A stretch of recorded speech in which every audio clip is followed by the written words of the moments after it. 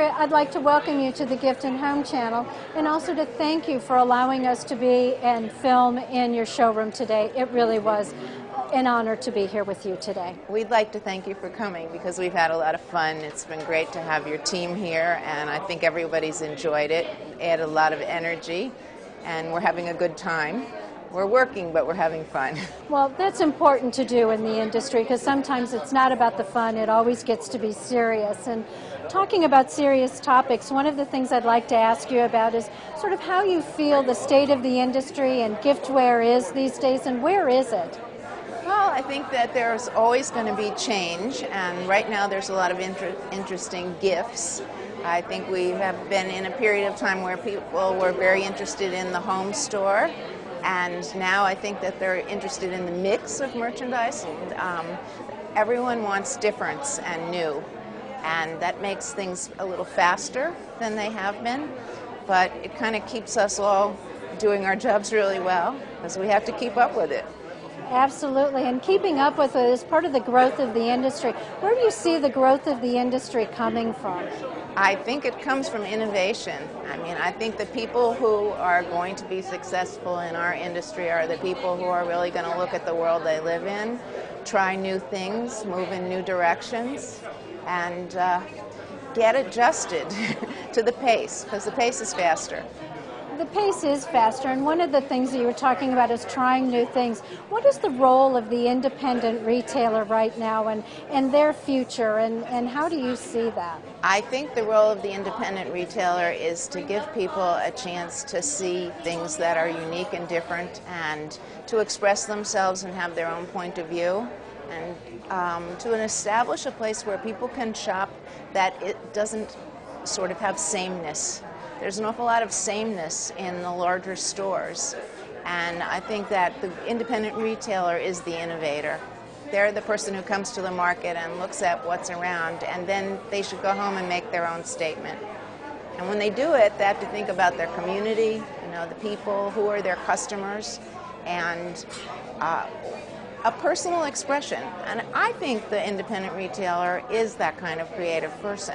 I have years of experience of meeting lots of different people, and I think they do it because they love it. Well, that goes something you said about the uniqueness and building on that and creating a personality. My question is, you know, how will Andrea Sadek help those independent retailers achieve that?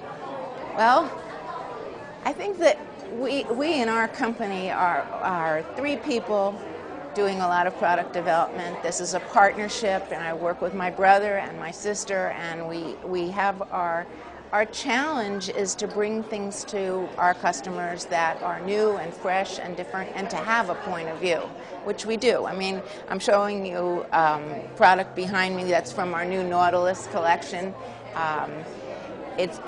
Not every customer is by the seashore, but everybody likes to have a relaxed lifestyle, a sort of summer lifestyle. And we think that having a summer group every year is a good idea.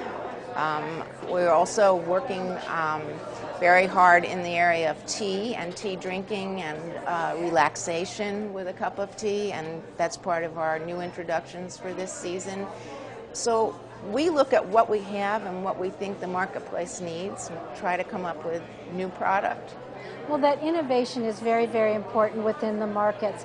And it leads me to my next question. The markets are changing all the time. What do you see the role of the markets in the future and how they can help the independent retailer?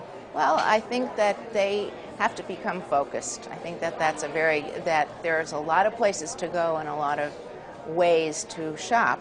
And I think that there have to be a few less markets, and that the buyer has to be very comfortable. It has to be easy on them, and there's a lot of good things happening. I think that your program, and even we're here at America Smart, and they do a great job of helping you to plan. And we look at that. We see that this is a very user-friendly market.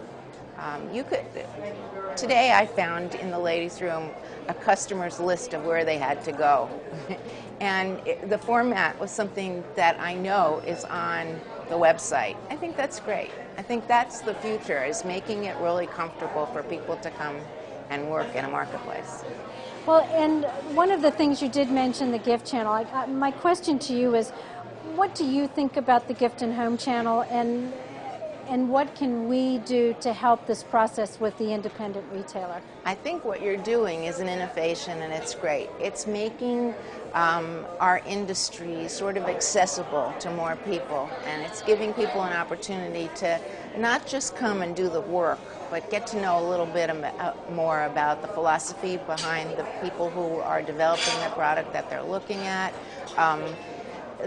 Just having a better sense of what people on our side are doing and what other people are doing as well. I think it's great for retailers to have a chance to see other people are doing what they're doing it, and hear and know their approach to it.